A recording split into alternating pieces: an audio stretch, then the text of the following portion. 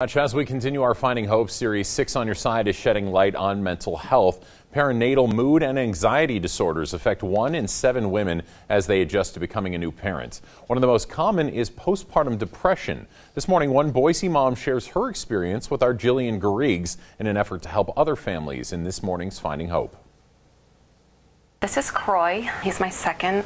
Marielle Kessler faces the same struggles as many new mothers. A lot of anxiety, a lot of fear, just unable to control any situation. She's one of thousands experiencing perinatal mood and anxiety disorders, different forms of mental illness associated during pregnancy or after the birth of a child. Kessler dealt with postpartum depression and anxiety after her first child and again with her second. The first few months were really rough with sleep. Sleep deprivation and trouble breastfeeding had a big impact on her emotions, as well as hormonal fallout. So when a woman's pregnant, her estrogen and progesterone are really high, actually by the end of pregnancy. After about 2 minutes to 2 hours after delivery, estrogen goes about to 1/200% and progesterone goes to 0. So that is a huge fallout of hormones. Trista Kovach is Kessler's perinatal mental health counselor at St. Alphonsus. She uses cognitive behavioral therapy to help new parents adjust. We can't control a lot of what's going on around us, babies in particular. They're going to cry, they're going to be up at night. So it's learning how to get to a breathing place where we can get calm and centered and then change the way you're thinking about the same situation. It takes practice.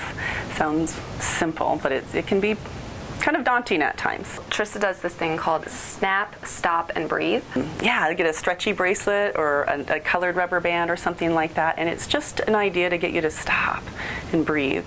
The other thing I have women do is just count everything blue in the room, because when you're focused on something, you can't be anxious. Kovach says new parents should also remember the basics. Drink water, eat healthy meals with protein consistently, take a walk outside, and most importantly, sleep. We want to get creative with sleep solutions because we know that sleeping well, or at least getting chunks of sleep, can combat like 75% of anxiety and depression. And Kessler wants other moms to know you're not alone.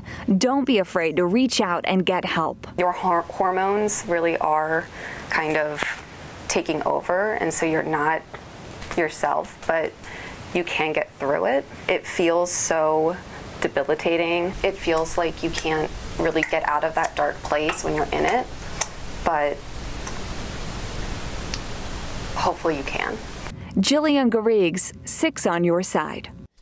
So what are some of the signs to look for? Kovach says signs of postpartum depression and anxiety are feelings of hopelessness and worthlessness, significant crying, feeling sad and miserable, overwhelmed and worried, and having scary, intrusive thoughts.